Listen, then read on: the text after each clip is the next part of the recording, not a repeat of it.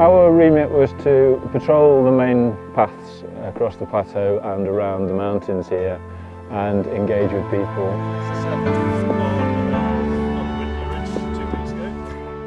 I've had really positive interactions with people all summer long, really. Most people are very responsive when they hear that you're working for the RSPB.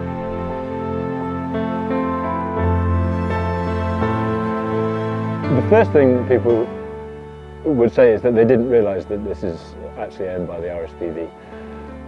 And that's even people who are members of the RSPB, because that's one of the things people say quite soon after you start talking to them is, oh, I've been a member for however many years and I didn't know this was owned by the RSPB.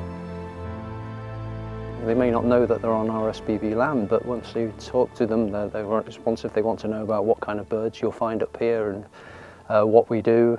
A lot of them comment that, yeah, it's a great job, which, yes, it has been. It's wonderful.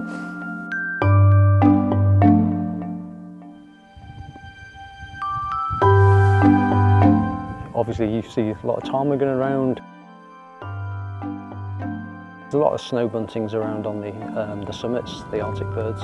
I've seen white-tailed eagles, two of them, pair of them, sailing over Mialabuckle. Mountain hares, it's just constantly, constantly amazing what you find.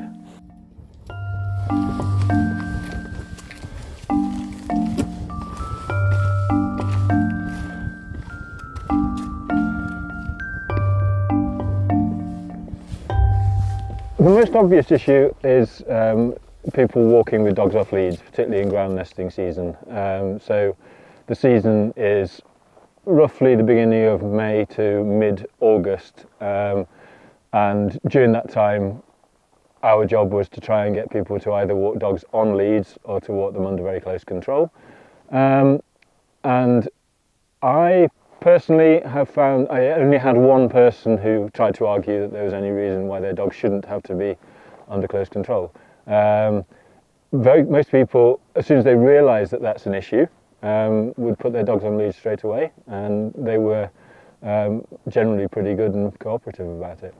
It's nice to come up in the summer and see it in different change. Yeah. It's not see the What I'd say to people coming here is to basically take your time and look around you, and don't just constantly rush to the summits. There's an amazing amount of variety here that you can see in some amazing places.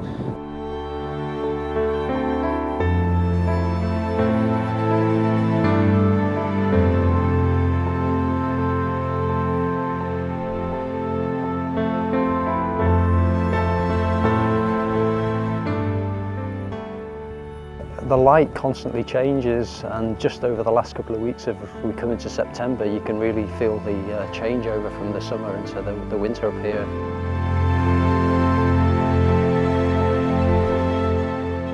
And yeah, things like the ptarmigan, that we've just seen a few today, they've been starting to change their plumage, starting to become more white.